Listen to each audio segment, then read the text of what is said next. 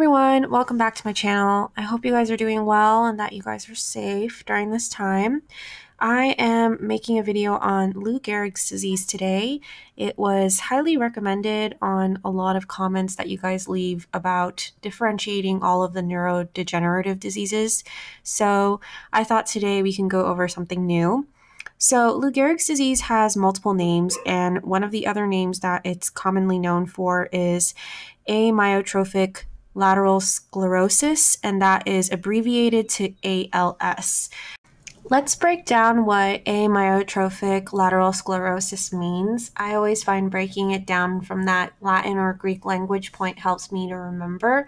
So if you go back to medical terminology, A means without or none, right? So when we think myo, we know that it refers to the muscle. And then trophic, think of something like atrophy. That means there's no muscle nourishment. So that means all combined, amyotrophic means there is no muscle being nourished. So that leads to muscle decay. Lateral refers to the person's spinal cord. So we're looking at the nerve cells that are signaling to our muscles and to the rest of our body, hey, I want to control these movements. So that's why the term lateral is in there, and because we're referring to our nerves' ability to send signals to our voluntary muscles to coordinate movement. And sclerosis means hardening or scarring. So that means that those muscles that we aren't able to voluntarily control are eventually going to degenerate. So ALS is a neurodegenerative disease and also known as motor neuron disease. So what's happening with this condition is that there is a death of neurons that control our voluntary muscles. So it impacts our entire body, including our brain, spinal cord, and our peripheral system. I'm going to jump around a little bit just because I feel like this is relevant here. There is no known cause for this, and there is no cure. So when we think about our perspective of what therapy and treatment is going to look like for OT, you already kind of have an idea just based on hearing that. The symptoms of ALS include muscle weakness and stiffness at first, and typically the symptoms start distally in localized areas, and then it goes closer to the middle of our body or proximally. So you might start to feel weakness and stiffness like in our hands or in our feet before we feel it in our trunk and our abdominal area. So basically what happens is this leads to progressive weakening and eventual paralysis. Before I go into the general stages of ALS, I'm going to jump into the types. So on the right, there are two types of ALS. There is sporadic, which sounds exactly like what it is, that it's pretty random. So 90% of cases are sporadic ALS, while the other 5 to 10% is familial. And familial, as it sounds, means that the cases are inherited, so that if you have it, then it's likely that there's a 50% chance that your child will inherit that gene mutation as well. The population that ALS impacts is the age group between 40 to 70. The cause, again, is unknown. There is some interesting research about military veterans having 2 times the chance to develop ALS as well. And the prognosis for ALS is really hard. It's half the people with ALS will live for about 3 years, and then 20% live for about 5 years, and 10% live for about 10 years. So because there's no cure, this is really challenging, and a lot of it is about adapting to the circumstances.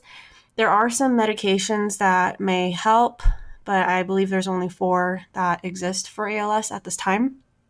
So now that we covered that, I'm going to jump back to the left to general stages of ALS. So I apologize, I'm jumping around. I should have thought this out a little better when I was writing it, but it looks nice. So the general stages of ALS break down into 3 categories. The early stage sounds exactly like it is. You're going to experience some fatiguing, some very specific weakness, so it's localized to a certain area. which means that not all ADL will be impacted. Only daily living skills that are specific to that localized weakness are going to be impacted. So if you have weakness in your fingertips, then maybe something like toothbrushing might become a challenge. But if you have weakness in your legs, then it might be something else, specific to that task, like putting on a pair of pants might be inhibited since you have to balance on your feet. The second stage is called the disability stage, and this is when we're no longer at just localized weakness, but the trunk and the extremities are impacted. This is when a caregiver becomes very important since more of our ADL are going to be impacted at this point in time. The disability stage is also when people will give up their driving because they are more impacted and it's no longer safe to drive. The end stage is when you have muscle paralysis. So you are nearly dependent on your caregiver for everything. There is very little mobility outside of being in a wheelchair or in bed rest. So based on this, our OT focus can be on a lot of different things, but I try to summarize it as best as I could, and I feel like you guys are probably thinking, wow, there are a lot of different things that we would want to address with ALS. So for ALS, something that's really important is, of course, strengthening those muscles and building up endurance so that the person will be able to continue without pain or without stiffness as much as possible. So active range of motion and passive range of motion as tolerated would be great. But of course, we don't want to overdo it. We also want to help the patient adapt to their life routines and circumstances. I think there's a lot more of caregiver training as well as patient education. We're educating them on adaptive equipment. Think about all the things that could need adjustment in the home, such as having our bathtub safe. So we might want a 3-in-1 commode or, adjustments to the toilet. There might be areas where it needs to become more wheelchair accessible down the line, and other little tools and strategies that are going to help with energy conservation as well as our daily living skills. Augmentative communication is also something that we might be able to help with, which I think is really neat since there's so much more technology available now.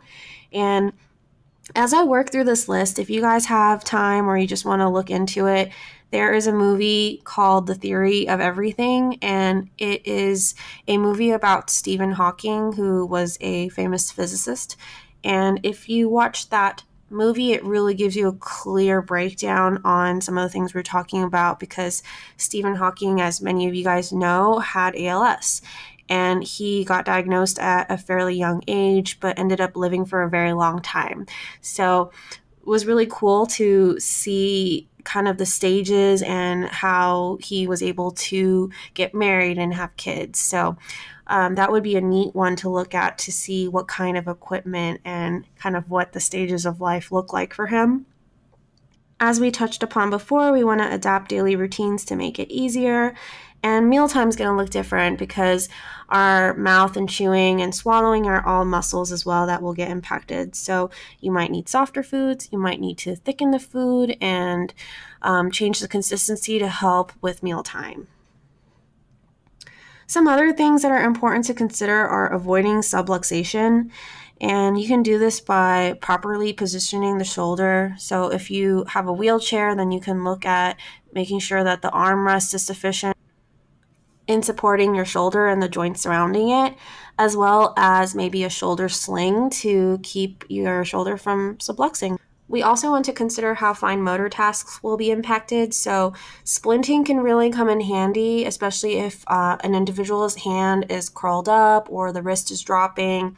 A C-splint or a thumb spica splint is really going to help open that web space between the thumb and our index finger so that we can functionally grasp things. And then if we do have wrist drop, then a wrist cock-up will help support that wrist and extend it as well. Thanks for watching this video, guys. I hope that this is helpful information for any of you who are reviewing ALS. Take care, and I'll see you next time.